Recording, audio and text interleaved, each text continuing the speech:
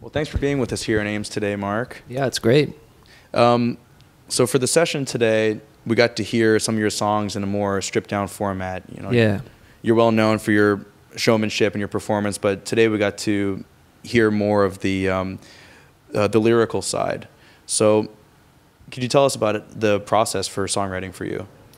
Well, a lot of the songs I just played, they span, like, one of them, Night Will Find a Friend, is a pretty dark song, and I wrote that in 1999. And then I think I played something from my new album.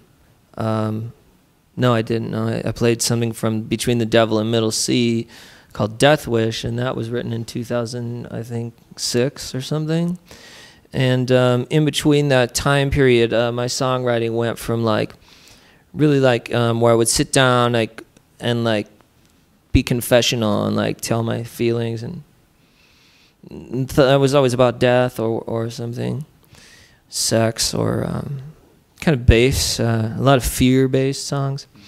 But then as I started touring, I realized that I had to put my emotions out there, some private emotions, and put that energy out there.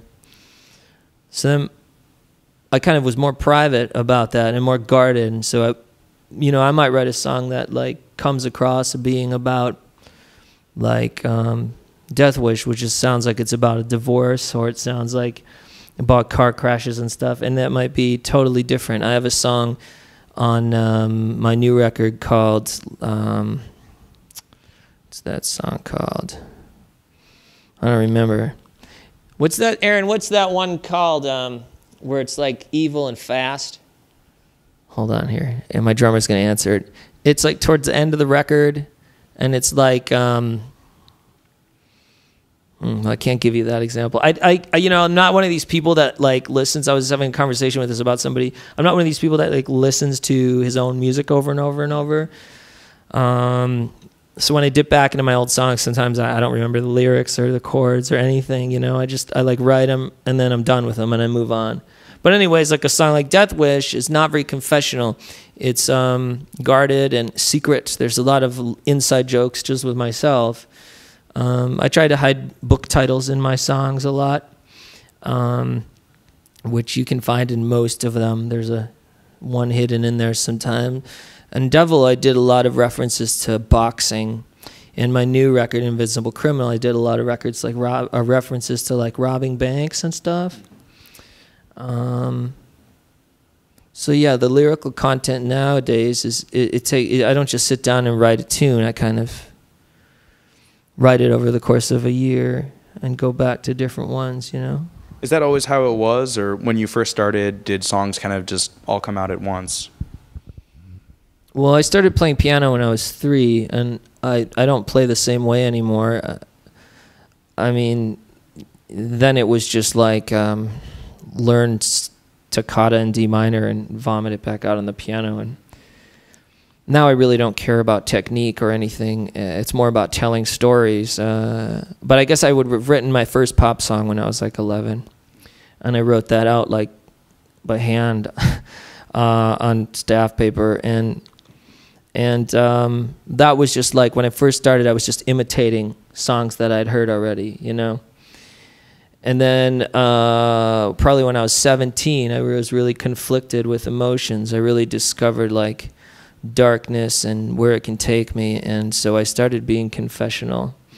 And then once I started touring America, I realized that I had to sing about this shit every fucking night, and it was starting to build up calluses around me, all these negative words, When you think about Ian Curtis or Elliott Smith, no wonder why they killed themselves. They had to sing those songs every night. It's you create your own monster, and it comes to life. So now I try to write songs that have this song Knockout on 22nd Street, which is from Devil in Middle Sea, is real positive, but it's still got kind of dark, tough lyrical content, And I guess I just learned that if you live in fear and you live in negativity, it'll create itself and come back and get you, like a boomerang. So now I try to write more about thematic fantasies. So when you take, instead of writing a confessional song, when you take different emotions and you put them in the context of a story, you feel that puts you at a little bit of a distance from those emotions, or makes it less painful to sing about on a nightly basis all around the country? I just think it's less personal. And you know what I've learned is, like, well, I went to art school, and there's this quote. It's like, every portrait is a self-portrait. You know, no matter who you paint, it kind of looks like you. And I think I've learned from writing songs, like, yeah, okay, like a friend dies, or like, you know, someone commits suicide or something. Like, I don't really need to sit down and write about that. Like, and chances are I'd write a more poignant song if that happened, if my friend got a phone call, you know, said, you know, so-and-so killed himself today, and then I sat down and I write a song about building a house. Well, like, every portrait is a self-portrait, you know, so like, it's going to come out in a deeper level in the song, you know?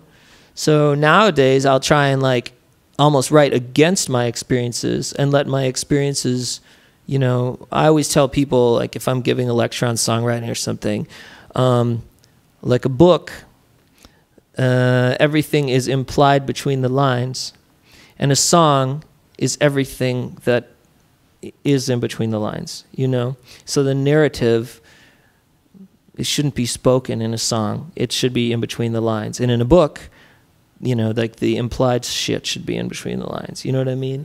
So I guess I've learned that not writing about what you want can actually be a more sophisticated way of doing it anyways. You also compose music for films and other things like that. Are you able to, when you're composing music, are you also trying to bring a narrative across just with the sounds?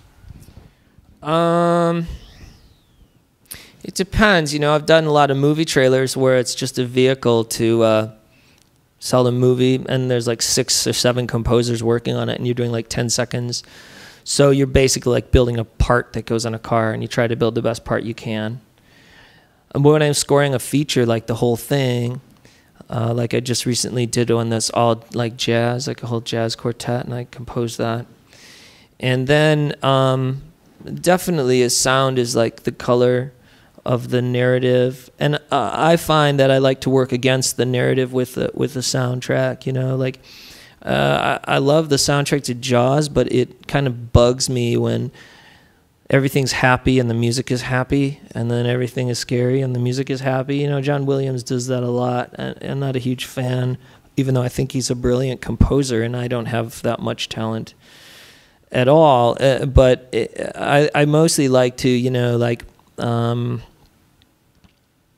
I did this music for a video game that was canned. It was like a Fallujah video game, and it was like a recreation of Fallujah battle. And I did the music for this part, and it was really aggro. They wanted something really aggro, you know?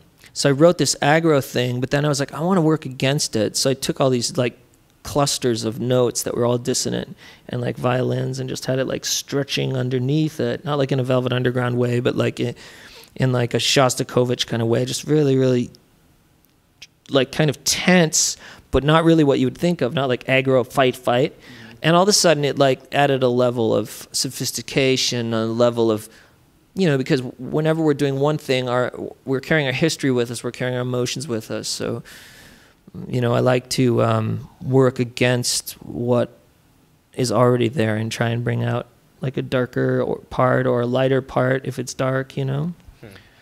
So